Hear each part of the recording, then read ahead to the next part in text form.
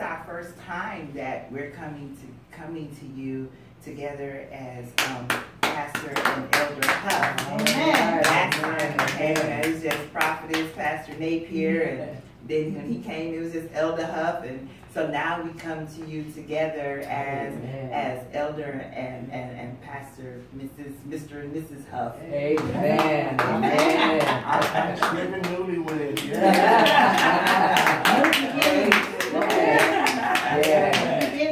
All right. Yes. So today what we're going to do, we're going to talk to you, me and my husband and I, we decided to do this together. All right. Because sometimes, well, all the time, 2 is better than 1. Amen. 2 is better than 1, especially when you're a married couple. It's a thing called tag team. Yes. You know, and so we're going to be tag teaming off of each other, and so we might carry on a conversation between me and him, but it's not to leave you out, okay? Right. So it's to make you think of things that, so we're going to be pinging off of each other, okay? And so just to bring in that camaraderie and just for you to get the message of what God is trying to say to us. There is a, my husband asked me, what are we preaching on today? And I told him, I don't know. But God did give me a word, and it's kind of to bounce off of what the revival was this week that we've been in with Prophet Murphy Henry. The theme of the revival was stepping up to step out. All right. Okay. And so God gave me a revelation in regards to stepping up to step out. So many times we're so used to just walking straight, and we never think about the steps that we have to go through. Sometimes in order to get to the building, what do we have to do?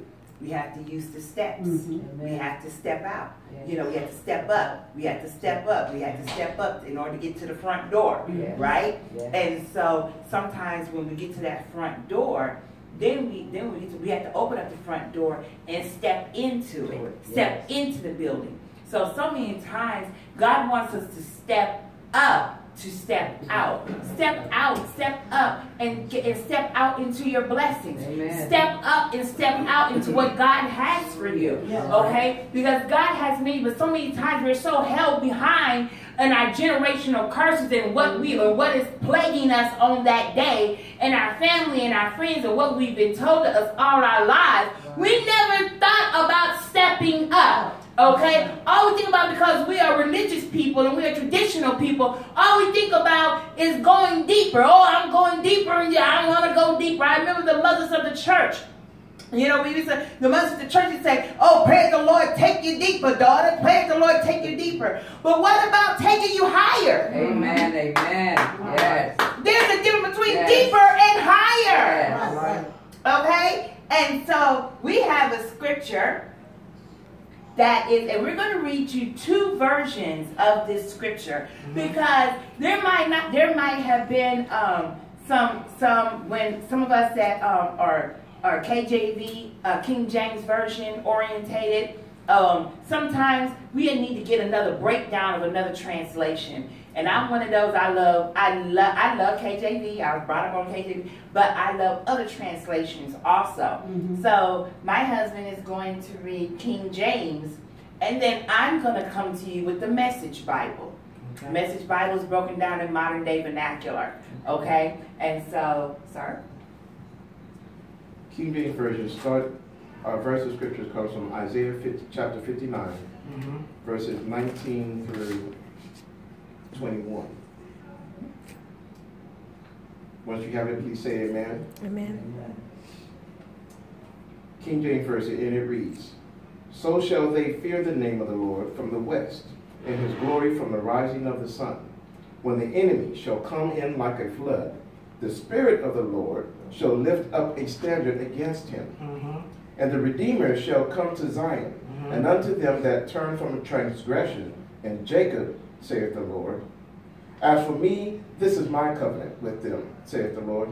My spirit that is upon thee, and my words which I have put in thy mouth, shall not depart out of thy mouth, nor out of the mouth of thy seed, nor out of the mouth of thy seed's seed, saith the Lord, from hence now and forevermore. Amen. Amen. Now I'm going to read to you from the Message Bible, okay? And it says, God looked and saw evil looming on the horizon, and so much evil and no sign of justice. He couldn't believe what he saw. Not a soul around to correct this awful situation. So he did it himself. Took on the work of salvation, fueled by his own righteousness. He dressed in righteousness, put it on like a suit of armor, with salvation on his head like a helmet, put on judgment like an overcoat, and threw a cloak of passion across his shoulders. He'll make everyone pay for what they've done. Fury for his foes, just desserts for his enemies. Even the far-off islands will get paid off in full. In the west, they'll fear the name of the Lord. In the east, they'll feel the glory of the Lord. For he'll arrive like a river in flood stage, whipped to a torrent by the wind of God. I'll arrive in Zion as Redeemer to those in Jacob who leave their sins. God's decree. Amen. God's decree. Yes. If you notice, we are reading from the Old Testament, as they call it. But from the description of everything that was said was very much about the coming of Christ. And not just the coming of Christ, but his very sacrifice on the cross in itself. And if you one of the things that's so amazing is when she gave the description about, let me get there. For he'll arrive like a river in flood stage. When they pierced his side, the blood that came gushing out couldn't stop it. All right. That blood that came gushing out, it poured out. I don't know if those of you who remember the old movie from back then about the 10 Commandments, I believe it was, when they pierced his side and it just kept running. And it kept running. It ran through the streets. It just kept running. They couldn't stop it. And as it ran, that's that flood stage river that goes out. And it had to be a flood stage so that it could cover the entirety of the earth and cover the entirety of our sins. I thank God that he was able to do such a thing. Not that he was just able, but that he was willing to do. Yes. That he loved us enough. The thing is, he looked out from eternity from the beginning and he saw all those various things. He saw the very evil of mankind itself. Yes. If you remember when the children of Israel were sinned so much that he had to repent, Yes. that he ever made them. Yes. Yes. When a parent has to say, I'm sorry I ever gave birth to you. Jesus. That's a poor moment Yes. right there in a child's life. Yes, it is. Yes. But just think, our Father had to say that very thing himself. Yes. But he knew it was simply because of the evil that existed. Yes. Yes. So he still said, regardless, I will step down into flesh. And I would give my life as a sacrifice to be a standard against the evil. To be a standard. And when the children were in the wilderness, the Israelites were in the wilderness, they made the brazen serpent. That brazen serpent was put on a staff as he commanded Moses to do so, because it was a standard against evil. There was a standard that had to be set. Even back then, the standard was set. And still to this day, that standard is set. We are wearing it as a cloak. When we put it on and we become saved, we put it on as a cloak of passion. That's why they call it the passion of the Christ. But Elder Huff, so let me ask you a question.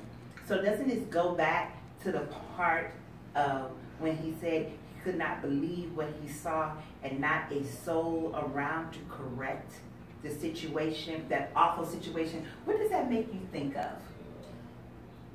What that makes me think of is that there was no person that could ever be born on the face of this earth, to man, to born of woman, that could ever be pure enough to take on the sins of the world. There was no sacrifice that could ever be given good enough for the sins that a man would commit.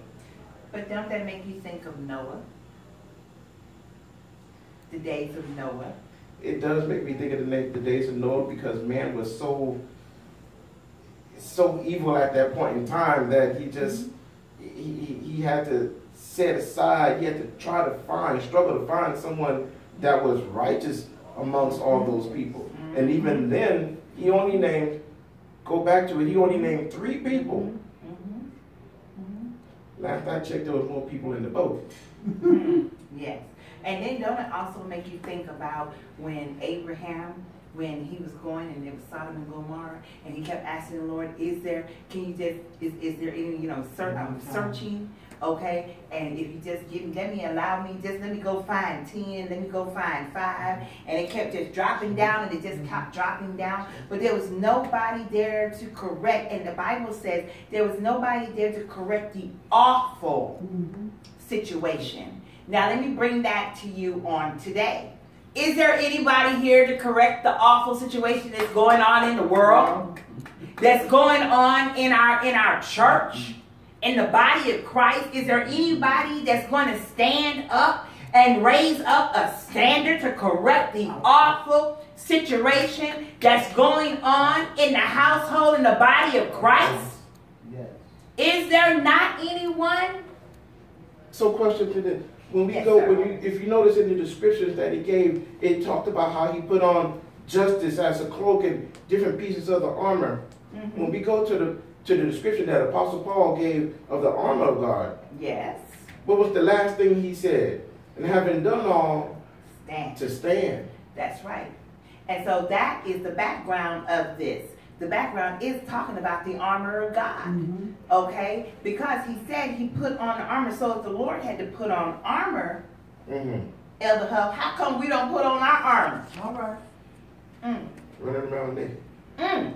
Okay? Running around naked, ain't got no armor on, but we think that we're so strong, we think that we're so full of the word, and we run around butt naked. Okay, let me take you here. Come here, sons of Sceva. Okay, sons of Sceva, they thought they could cast out demons. They thought that they could work the same work, okay, of the Lord.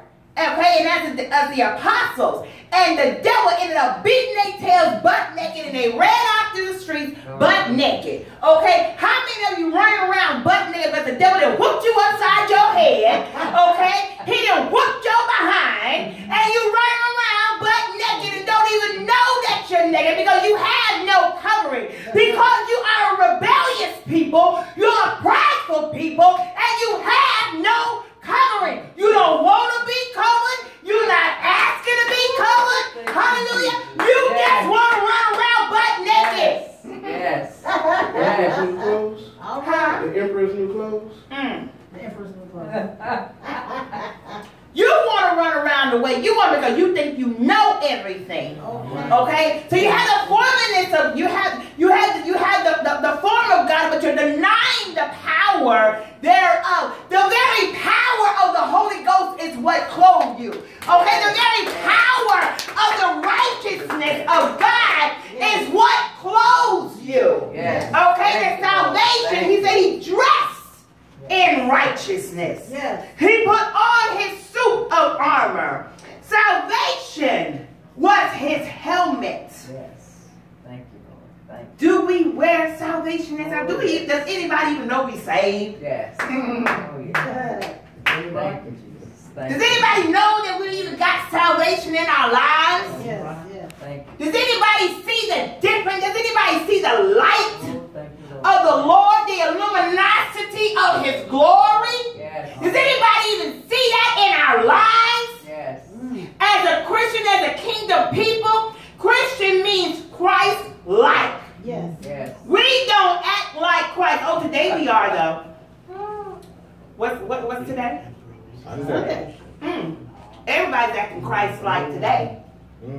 Well, Some of us is acting Christ. Some of us have the fear enough to act like Christ all day long. Amen. Some of us only have the fear to act like Christ until the end of church. And then once church is over with, then we start acting like the devil again. As soon as we get home. Okay? And so, how come we can't be Christ-like and be kingdom-minded on Monday morning? That's right. How come we can't do that on Tuesday? Yes. Okay, how come we can't do that? Oh, wait, Wednesday, oh, hold on. Wednesday we might act a little Christ-like because that's Bible study now. That's right. And we have to come to the Bible and say, Amen. Okay? But then come after Wednesday night when we get back home, here we go acting like the devil again. All right. Until Sunday morning. And it might act like the devil on the way to church. Okay. So we only act Christ-like when we are in the house of the Lord. But honey, okay, so remember that scripture right here? It says, in the west, they'll fear the name of the Lord.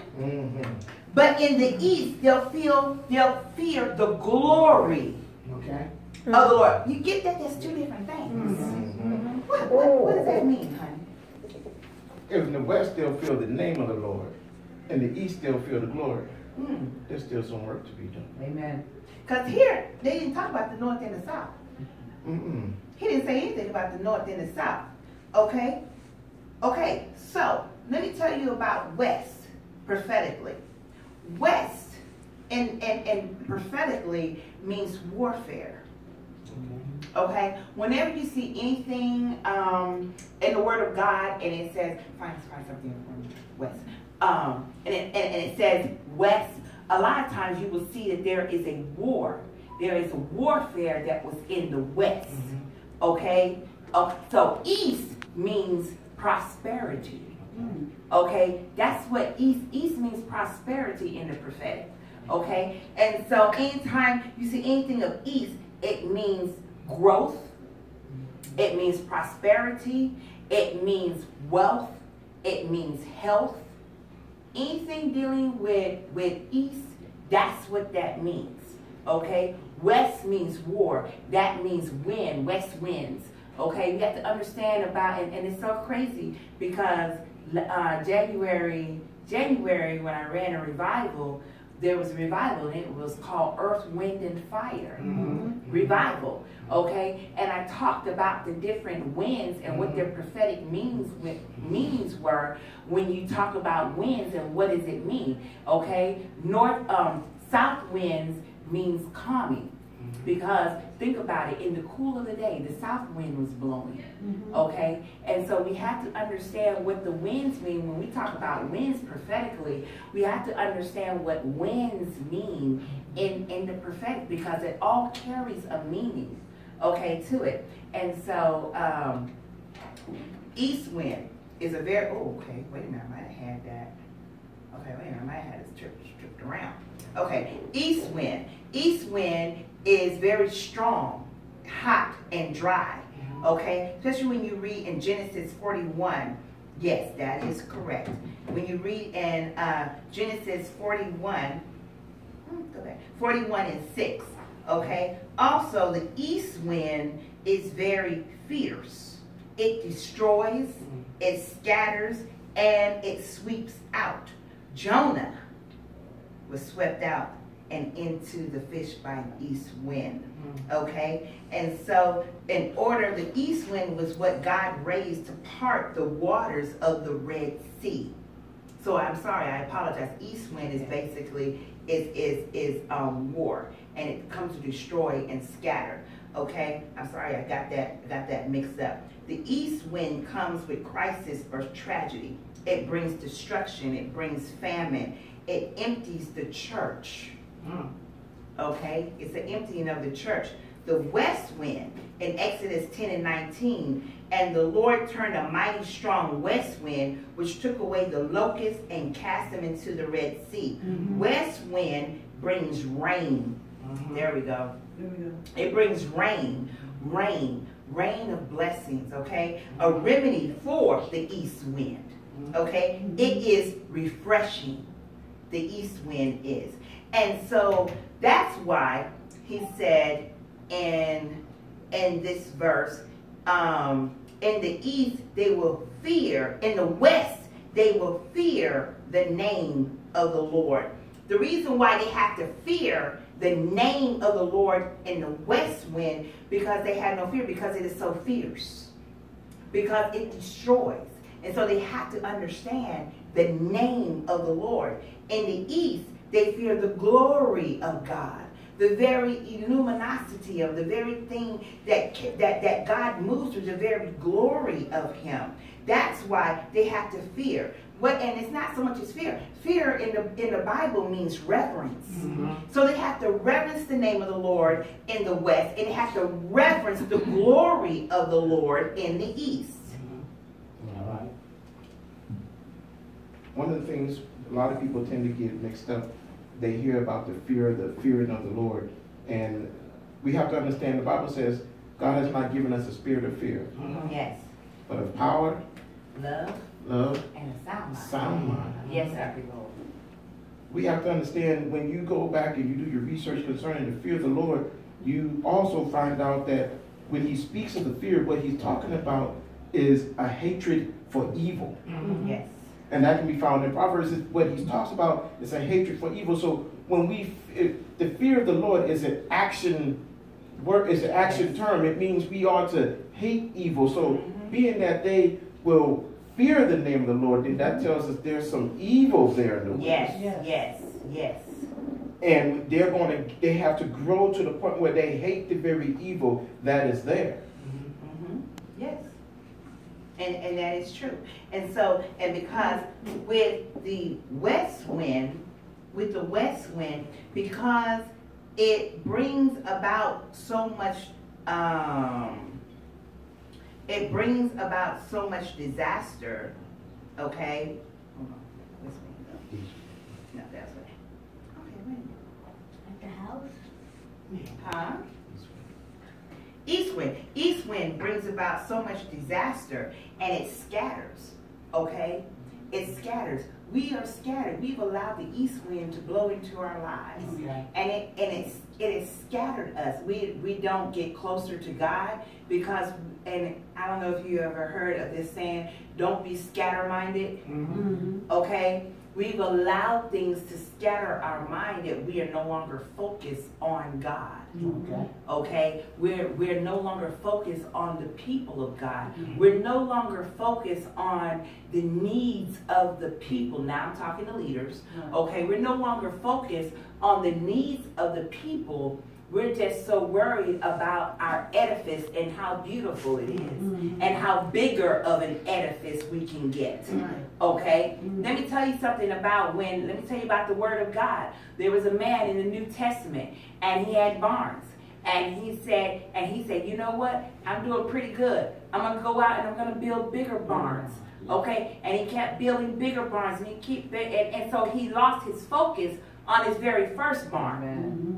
Okay, he lost focus on his very first barn, and he kept going bigger and so his focus was now on, I'm going to build bigger and better barns. So that is what a lot of us as leaders, we're going to build bigger and better churches. We're going to be the mega church of San Antonio, Texas. You know, we're going to have the biggest church. We're going to be like Joel Osteen in Houston. We're going to be like Ivy Hilliard in Houston. You know, and it's not about that. And so we totally lose focus on the people that are in the church. We have mothers, single mothers in the church that is needing, but we can't help them. We can't give their children a free book bag. We can't give them no free school supplies and socks. Because why? Because we worried about our edifice and making sure that the bills are paid, making sure that budget is met on a good church. And so that's why God is saying no, because now it's going to start raining on the little churches. Why? Because we care about our people. Yes. Okay? What you need? We care about our widows and our mothers. Yes. Okay? I have my church mother. I'm like, what you need, mama? You know, anything we need, I'll go get it. What you need? Okay? We care about our people, church people. We care about the mother. Why are you taking the bus, mama? It's raining outside. It's cold outside. Oh, but go to a big church. They don't care. You take the bus, walk, whatever. How you get there? I just need you there with your Social Security tithe check. That's right. Oh, did I say that? That's okay. It's all It right. went right there. Yeah, True. That's That's the true. It went right there. I'm sorry. No. No, I'm you're sorry. sorry. I'm sorry. It went right there. But see, that's what we care about. Why? Because we need that Social Security time check, because I need to make budget in order to keep these lights turned on, in order to keep all these people I got on this church payroll paid. Okay, and so and mama sitting up there trying to figure out what she gonna eat after she get out of your church. Lord Jesus. Yes. Yes. She don't know whether she got enough change to go and get her a can of dog food or a package of hot dogs. All right. Come Get on. out of here. That's right. But you sitting up there, you trying to figure out you going to Paris Steakhouse. All right. And you gonna get you a 20-ounce. Is it 20? Okay. 20-ounce steak. Oh, bless her. That's all right. Come on. Okay? But we don't care. We don't care about the little kids that come and they ain't got no socks on their feet. And it's cold outside. And they got high waters on. Lord Jesus. Because their pants is too small. They don't care about that. They don't care about the little boy's head looking nappy and the little girl's head looking nappy because the mama ain't had a chance to comb their hair. Okay? They don't care about that. You want to know why? Because everybody is so focused on, well, no, because I got to climb the church ladder. Church now. Yes, we got corporate church ladders. That's right. And now we're trying to climb the corporate church ladder. And so I don't care about who is around me and what need needs to be met. Because I'm just trying to get up. All right. You see me? You see me? Come on, promote me. Bless you, my child. Oh, I'm going to give you $5,000. I'm going to pay for this position. And that's the truth. That's it. That's I'm going it. to pay for this position. All right. All right. Okay? But a little church ain't worried about positions. We worried about the kingdom. The kingdom of God is at hand. That's all the Lord preached about. The kingdom of the Lord is at hand. The kingdom of the Lord is at hand. The disciples like, if you say that one more time, okay? The kingdom of the Lord is at hand. Yes. Thank you, Jesus. And so the kingdom of the Lord is at hand in our modern day, but we refuse to confront what the kingdom is needing. That's right. Yes. So we do not want to go higher in the Lord. We're so trying to be so deep and wonderful with our Greek and Hebrew and knowing what every word means and everything. Nothing wrong with that. But we're so busy trying to be deep. We want, I just want to go deeper. Forget about the higher. No, come on up. Because in your deepness, you have taken on a mind of mediocrity. In your deepness. Starting to drown. Yes, honey. Starting to drown. So what happens when there's a flood? When there's a flood, Calm me down. it wipes out everything. It puts the houses underneath. You know, we saw the hurricane that took place in Houston and the surrounding areas, missed us by so much. But from the scenes that we saw highways underwater. We saw houses, homes underwater, people underwater. And the same fashion, when we get so deep in the word, we get to the point where we end up losing our footing. And for those of you who've ever tried to step out into the deep, you know, you can step out just a little bit deeper in the pool, just a little bit deeper. Oh, I'm ready. I can swim. I know I can. And down you go. And down you go. Yeah. Next thing you know, you're drowning. You got water in your nose, and there's no one to pull you back up. And you wondering, hey, I came here with some people I know, but no one can save me. No one can pull me up. Why? Because you done got too deep. And everybody's busy having a good time, and they forgot all about you. And by the time they realized that there was someone else that came with them, it's too late. You're gone. That's right. Yeah, that's right. That's But right. one of the things, that's why we have to remember, rather, that it's good to be deep, but stepping up to step out is important. We have to rise, and we have to rise to step out of our comfort zone, step out of our four walls. When we go into Isaiah chapter 58, verse 6. This is a part of the stepping out that we miss so much. Don't get me wrong, there's lots of churches that are doing this, but this is one of the things that sustains the little guys so much. It reads, is this not the fast that I have chosen? To loose the bands of wickedness, to undo the heavy burdens, and to let the oppressed go free, and that ye break every yoke? Is it not to deal thy bread to the hungry, and that thou bring the poor that are cast out to thy house? When thou seest the naked, wait a second, that includes some of your brothers that are out there being so deep, that thou cover him, and that thou hide not thyself from thine own flesh. That means having fellowship with your fellow brothers. Going out there instead of, I know he has a small church and he's trying to make do and everything else, but I'm sleep. It's my morning to get sleep. This is my day of rest. I ain't going to do nothing else. You too high and mighty to even fellowship. You too high and mighty to support. And just in case you say to yourself, again, that was the Old Testament. Let me bring the confirmation of it to you from the New Testament. James chapter 1, verse 26. And it reads, if any man among you seem to be religious, and bridleth not his tongue, but deceiveth his own heart, this man's religion is in vain.